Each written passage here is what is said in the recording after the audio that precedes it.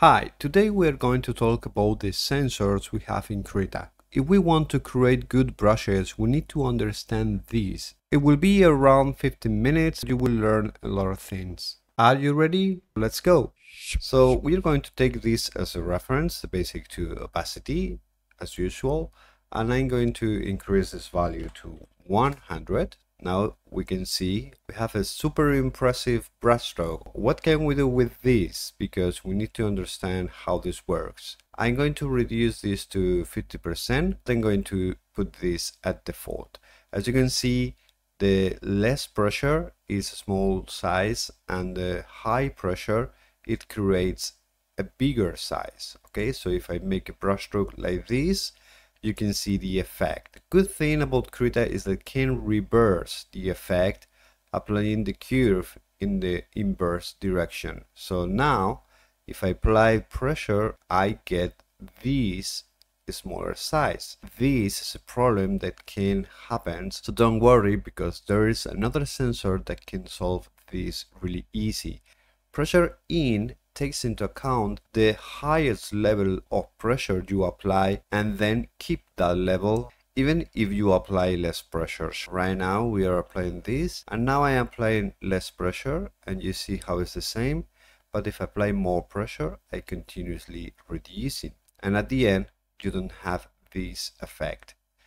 If I want to use X tilt, Y tilt, tilt direction and tilt elevation, I need to have a tablet that supports the tilt feature. To see better the behavior of the tilt direction, we need to use the ratio in a smaller size, like this one, and activate the rotation, because we're going to modify the rotation by the tilt direction. So I activate it and disable the pressure because I'm not going to use it. And now you can see how my stylus is in this position. For me, it's more usable to left this in the auto brushes in 90 degrees, and that way I can handle like this, and I have tilted brushes, I have vertical brushes, and I have flat brushes. If I select a brush like this, which has this type of random shape, if I activate the rotation and activate the tilt direction, now I have something like this. And why? Everybody has a personal hand rotation, so once you have done something like this, you go to the brush tip, and then I personally use 255, and now I have the same default position that the brush tip has without a rotation. So I can rotate both sides, but I have the same spots where I want to have them. This brush, the Pencil 5 Tilted, is really good to understand better the tilt elevation and tilt direction. Why? Because we control the size by the tilt elevation. So if the pencil is almost in horizontal position, you can see something like this. And if I tilt the stylus, I can create a smaller brush strokes. And also I can control my rotation with the tilt direction, and I can create strokes like this, or I can create stroke in this position. I can vary my angle in wherever position I want. And normally in the size, I use a trick that you can see, for example, in the charcoal brushes. Let me show you. As you can see, this brush from the charcoal KA has a weird curve that controls the size by the tilt elevation. So if I make something like in 0 degrees, I have this. And if I tilt the brush, I can get this kind of brush stroke. I can control with this curve how it decreases, and also I have this latest node that controls how much size the mouse will achieve, because I can use this also with mouse. I designed the brush to be usable for tilt and not tilt and even mouse users. Another use of the tilt elevation is to control how much flow you have in a brush stroke, because as you can see, here is a soft flow, and I am increasing as I am elevating the stylus.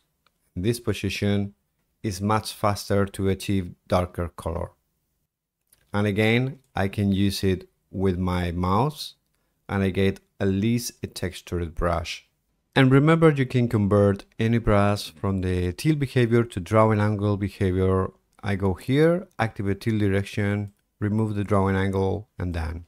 I can now control my brush strokes like this, and I can reverse, just activate drawing angle, deactivate tilt direction, and now my brush has changed.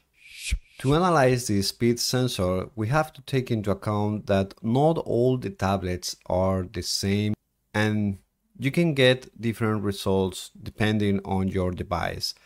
You need to calibrate a bit your device. How to do that? By default, I go here and I reverse the curve and I create the maximum speed that I can achieve in my brushstroke.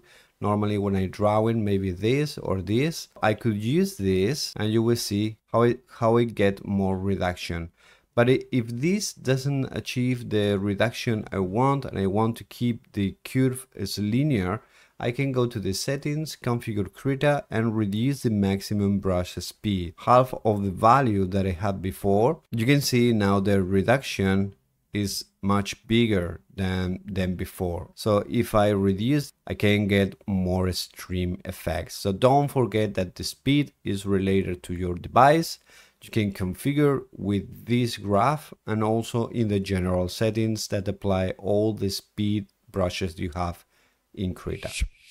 Imagine you have a brush like this and you decrease the ratio and then change the ratio and you get this, and create the brush tool like this and I rotate, but the brush tip is not rotating with the brush stroke. How can I achieve that?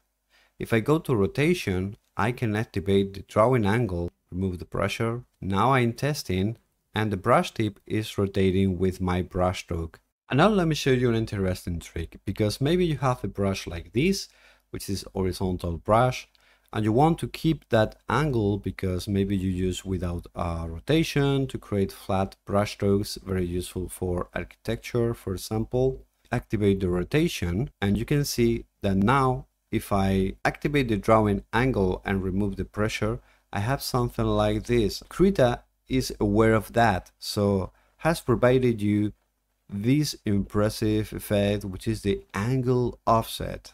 I use a lot on my laptop where I don't use tilt, and you can see right now we can have the drawing angle, and if I remove the rotation I have my flat brush. And you can see a default brush in Krita that is using this default. You can see how the brush stroke follows the brush tip in the direction you are moving the brush stroke.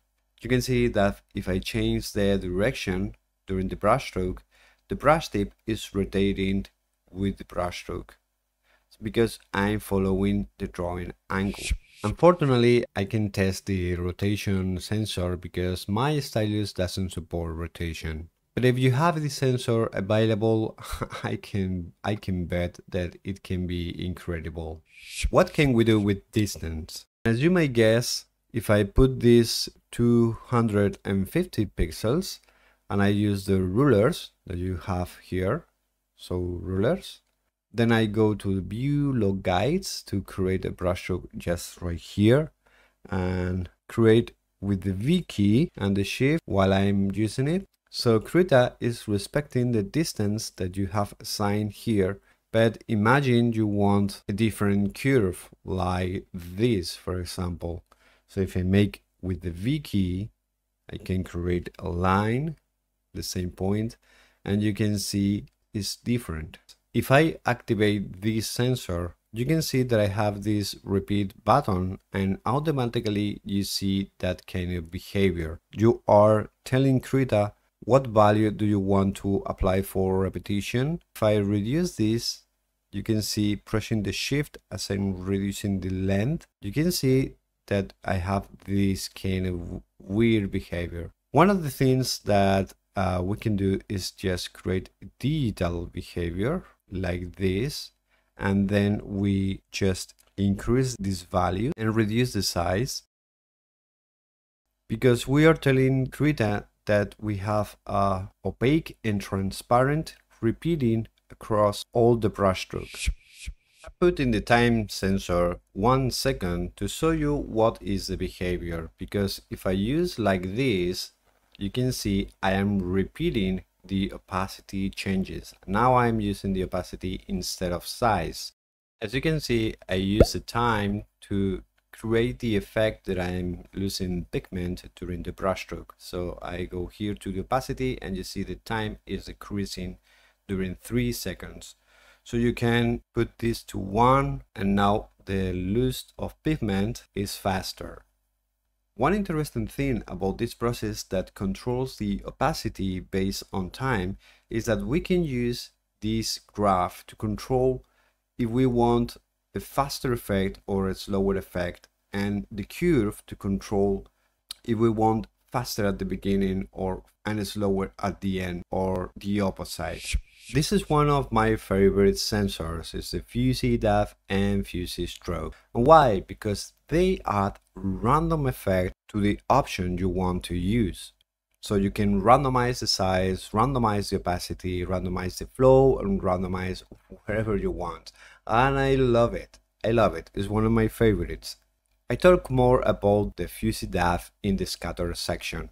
But very easy, very fast. If we activate with the fuzzy depth, you can see how we have different sizes during the brushstroke. If I activate the fuzzy stroke, you will see a difference because I can create these and these and these, and they have different size in the general stroke, but not in individual depths that compounds the brushstroke. And if we combine both together, we can see that we have something like this, totally random effect. If we activate the fade sensor, something interesting appears in the brushstroke, because you can see how the final size is 200 pixels, but the size appearing in the preview is really small. So what we are doing here, to understand it better, we put this into 5. And now let's see what happens. We're using a spacing of 1 to see this much better. And we'll go to the size and let's see. 1, 2, 3, 4, 5, and now repeats. So it takes 5 depths to arrive to the final result. And that's it. This can be useful because you can control the result by the amount of depths.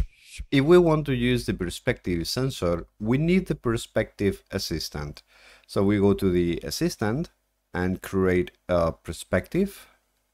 It's 4 points. So you create something like this. We activate again the brush and create something like this.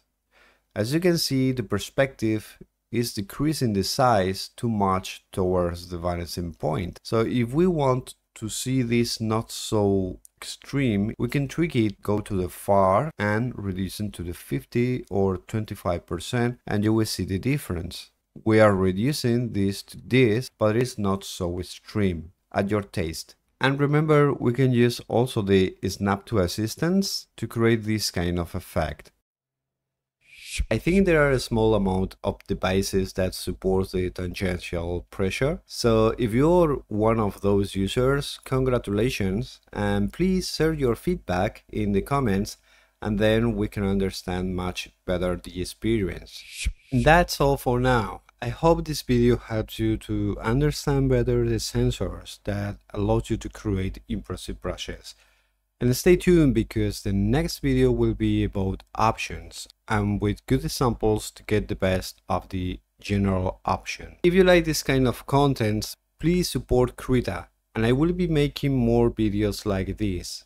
Thanks for watching. Bye.